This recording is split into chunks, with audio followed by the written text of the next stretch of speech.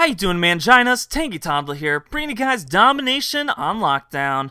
And this gameplay, I'm going to tell you guys tips and tricks on how to get a M.o.a.b. itches. B-otches is probably what I should have said. It would have been a little funnier, but I fucked up, honestly. So, first off, I want to say I'm not a super duper awesome expert on how to get Moabs, but I basically have got, in 2 weeks, I've gotten like 10 or so, because I actually started trying to get Moabs, and they come fairly easy for me, unless there's some stupid ass shenanigans, like, for instance, on this map, not this gameplay, a future gameplay, I get killed by a camper that is hard scoping down this doorway with, baby monitor, and yeah, I was one or two away, and it's bullshit. So the bullshit's gonna happen, I can tell you that much. But let's get started on how to get some Moabs or mobs. If you want some mobs, bobs. First, I want to say you have to do a warm-up routine. It helps if you do a warm-up routine. My go-to one is masturbating. You want to make sure your wrists are nice and loose and ready to go. So you want to mix them up. Like you want to do like the stranger lefty routine as well as the righty, the regular righty. So you want to make sure that both wrists are ready to go, because you're gonna need both for trigger finger as well as being able to aim and stuff like that. So make sure you have both your hands going. My suggestion too is to have your hands dipped in butter, not while you're jerking off. That could irritate your skin on your penis. But I'm sorry if you're a lady watching this. I really apologize right now. I probably should have warned you ahead of time. But I'm just giving you tips on how to blow your load. Okay, should probably change the topic. Oh, it's honestly, here, I'm going to do real tips and, like, actually, they're all real tips, to be honest, if you know what I mean. Real tips of the trade. But I want to say, don't worry about what gun you use. I get a lot of shit for using ACR, MP7. I don't really use it all the time. I actually, in past gameplays, and still now, you're going to see some future gameplays of me using it to try to get those guns gold. So right now that's my goal, and then eventually I'm going to do like gold gun Moabs, because I think it's a little bit cooler if people are using a gold gun. But don't worry if people give you shit about using the ACR. Use whatever gun that you trust the most and that you like and that you think you have the best chance of getting 24 kills in a row. Unless you're challenging yourself, if you already get Moabs yourself, and then go ahead, try to use different guns. You know, it's kind of fun to be able to try to get it different ways.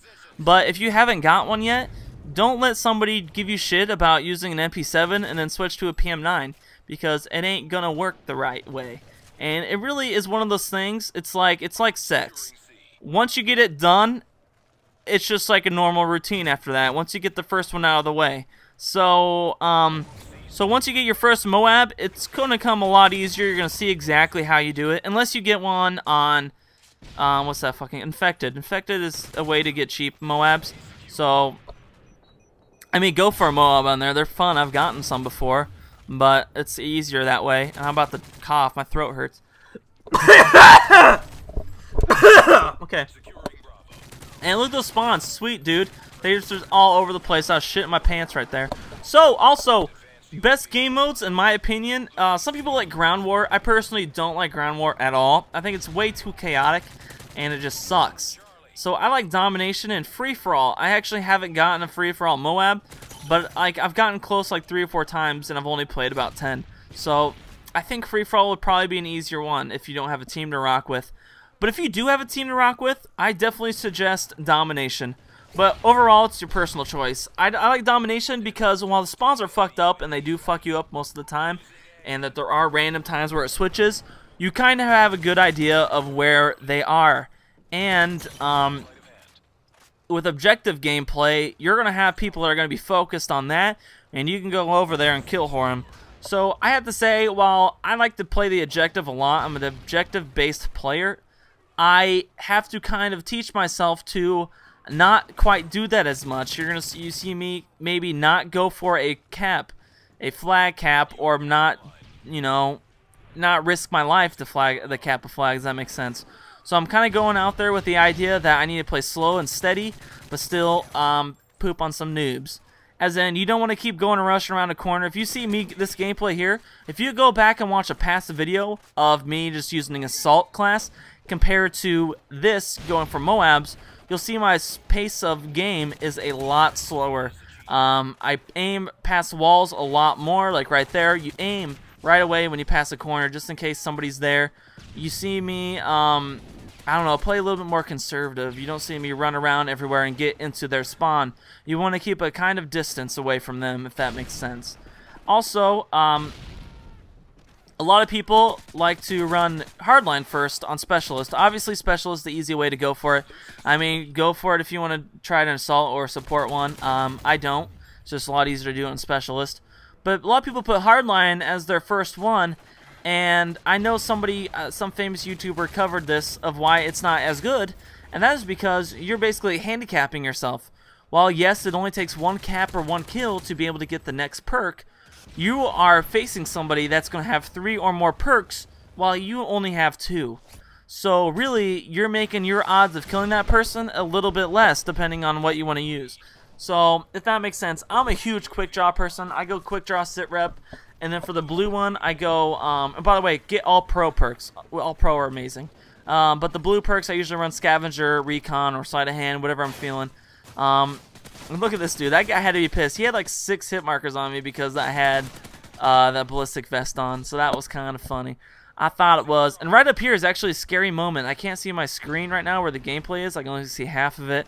But I know I run out of ammo up here, and I start freaking out. Don't know what to do. I think I was on the mic with people, and I was like, oh, I'm about to die! Don't kill me! So other tips is to have a girl blowing you while you're playing, or if you're a girl playing the game, have a guy, I don't know, what's a funny terminology for, doing stuff to you? I don't know, rug munching. Fuck, I don't care. Write in the comments what you think it should be called. So yeah, that's also a good thing because it keeps you alert. It makes, well, actually no, it's actually, you probably shouldn't do that because blood doesn't rush to your brain, so you want to be able to think a little bit more. You don't want to be thinking with the other head down there. Why does all my commentaries turn into sex jokes? I don't get it. You just call me Tiger Woods because I'm gonna put it in every hole. So yeah, baby, that's how you get Moabz. Run with a team and just masturbate before you get on before you put your hands on the joystick. Make sure you test out your 3rd joystick. How creepy was that? That was a Sandusky moment. Also, fuck, I keep saying headsets are amazing. If you haven't spent money on at least some type of Turtle Beach, you need to ask for that on your Christmas list. I have to say, if you don't play with a headset, you're fucking crazy if you want to play good on this game. Obviously, you don't need one to play good, but you're going to see a night and day difference in your game if you have those fucking headsets on. It is crazy how many people you can hear, especially when you have Sit Rep Pro or Dead Silence on. It's just absolutely shit-boggling. And I have to say that I bought Gunner Optics. I don't really use them very often. I suggest not buying them. I think they're kind of a waste of money. Instead, because they're $100. I mean, they help a little bit. They help eye fatigue, and they zoom in a little bit. But if you're going to spend $100 on something, Scuff Controller is what I heard to go out and buy. I personally don't have one. It's on my wish list, as well as Astros. So hopefully those are going to be coming to me when I have some money on my birthday. So that's going to be something to look forward to. I can maybe do a product review in the future. But I have to say that I've heard awesome stuff about Scuff Gaming Controller. If you don't know what it is, Google it. And Astros, I mean, most of you people should know about those. Those are like $300 headphones to be able to poop on noobs day and night. Day and night. Whoa, whoa, I'm rockin' turn. I see no stress in my mind. But that's really all there is for tips and tricks from Moabz. There really isn't just one quick... My fucking cat stepped on my TV, not my TV, my computer's laptop, so it stopped the recording. But like I was about to say, until I got rudely interrupted by a fucking furry pussy that bites me sometimes. Not the first time though, I got to say. But what I was trying to say is that there's really no quick and easy way to get a M.o.A.B. There's not just like, hey, if you do this, guaranteed to get a Moab. There's nothing like that. It takes practice. It takes time. Don't get frustrated if you get buzz killed. I mean, it's hard to. I get frustrated all the time. But don't just give up and be like, I'll never get a Moab. I'll never get a Moab. I'm gonna cry this corner and just start using a striker. Don't be that guy. And sorry it got dark right there. For some reason, my Xbox got dark after I called in the Moab. I think it was just the apocalypse.